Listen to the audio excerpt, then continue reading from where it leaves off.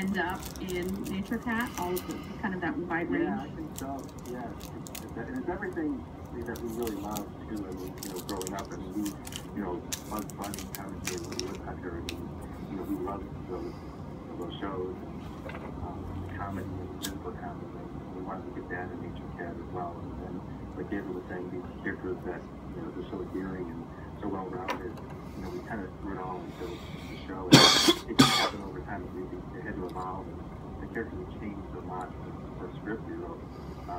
They feel like they're getting stronger and stronger, and the cast brings so much to it as well. So it's a good mix of everything that we like to do. So you guys are now licensed to outlets in Canada, and Sweden, and Ireland, lots of other countries, the Middle East and Israel. How do you think about the international audience as you guys are now developing seasons 2 and 3? Is that something you think about when you're writing? I mean, go ahead. No, yeah, I mean, I think we just think about the audience as a whole in terms of just this age group and Black and Mild family. And because I'm gonna save this for later. That, I'm gonna let that go out from, so I can smoke it later. I don't want to smoke it all right now. where it's the same problem as the kids are not. I don't even know why I lit it up really, but whatever. I'll smoke it later. The problem there, I just go about business is one big.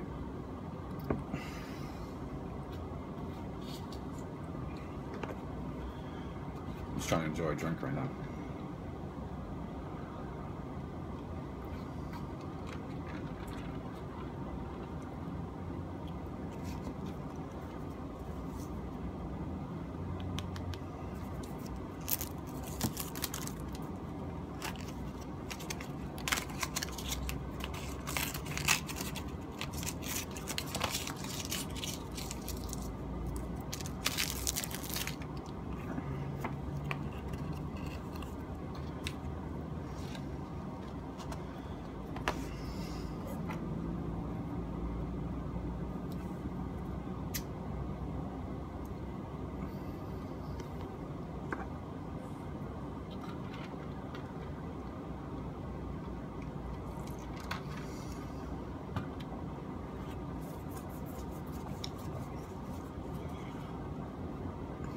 Last night, don't be ratting me out,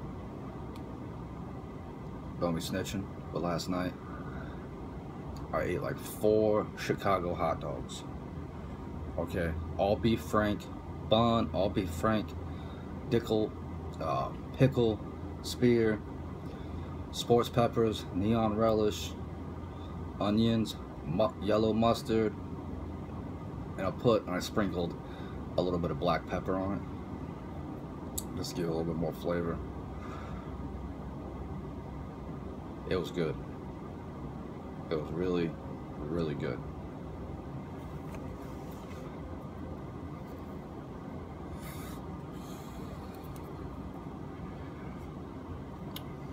Very good. Don't tell nobody, but I also like Italian beef sandwiches. Get some Italian beef, put that on a bun, like a hoagie bun. Get yourself like some of that Cheese Whiz, the cheese in a can. Put that on your Italian beef sandwich. I put whatever else you like on there. Oh, that's good. Chicago style hot dogs, Italian beef. That's my food. I also like open face hot beef sandwiches with mashed potatoes and gravy, with the bread, with the big pile of beef on it, with the gravy on it. That's good. I also like fried catfish. I like fried catfish. It's really good. But my number one thing I like to eat, probably my number one, I don't eat it a lot because I like to treat myself to it. And if I eat something too much and burn myself out on it, a little gassy right now. Pardon me. But I like to eat steaks. Usually ribeye steak. About medium well. That's pretty good. And I like my steak to be cooked really nice, so I don't even have to use no A1 sauce or any type of steak sauce. Because if you got a steak that's like this, you don't need no sauce. Maybe a little bit of Lauer seasoning, maybe a little bit of cracked pepper, a little salt or whatever. But you don't need no A1 sauce. You don't need a lot of seasonings. Just enjoy the steak the way it is. That's the best way to do it.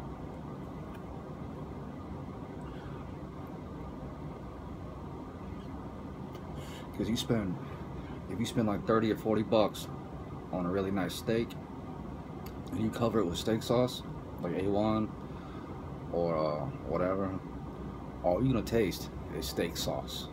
You're not even gonna get to taste the steak the way it should be tasted. That's a little bit of a shame, a little sad, a little shameful, because a steak, if it made right, you don't need to disguise it. You don't need to cover it up. Just eat it the way it is. Maybe a little cracked pepper, maybe a little bit of salt. You don't need no ketchup. You don't need no sauce.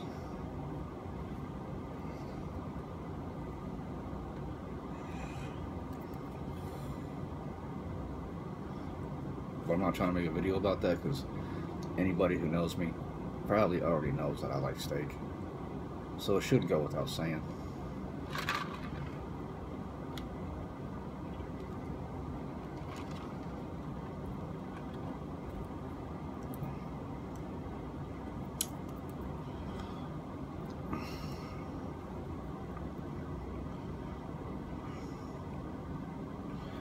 I really like casseroles too.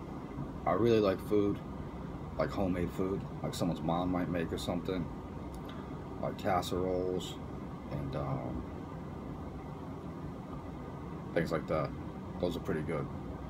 And of course I like pasta, tortellini, ravioli, spaghetti, lasagna, so on and so forth. Pasta, that's good.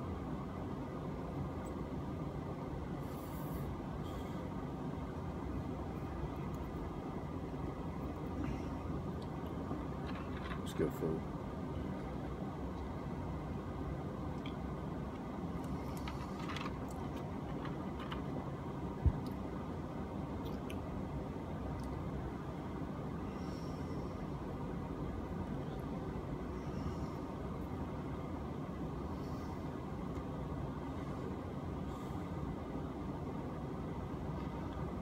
Don't tell nobody this, but I've never made my own sushi. I like sushi, I eat sushi, but anytime I want sushi, I go out and get it at a restaurant. I never make my own sushi because, number one, I do not know how to. To make sushi, it takes a little bit of finesse, it takes a little bit of precision, and it takes a little bit of skill to make sushi. So I don't make my own sushi. But that is something I would be interested in learning, making my own sushi.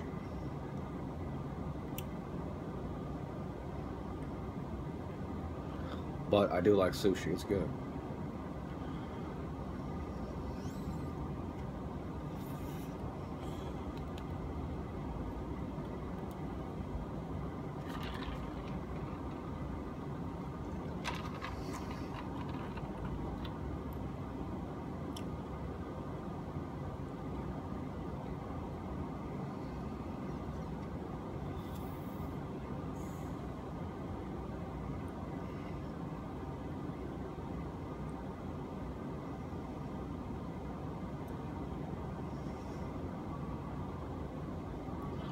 I've been asking around, I've been asking everybody, hey, y'all got that Nintendo Switch yet? Anybody got a Nintendo Switch yet? I'm trying to play that. I'm trying to play a few games for the Nintendo Switch. So has anybody got one? Nobody's got a Nintendo Switch.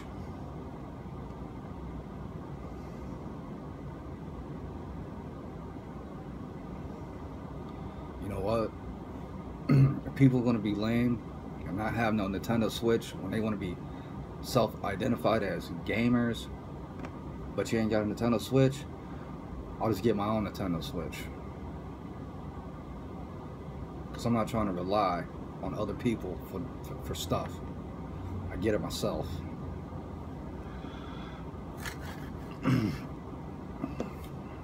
But whatever, I'm not gonna give myself a headache over something small like that.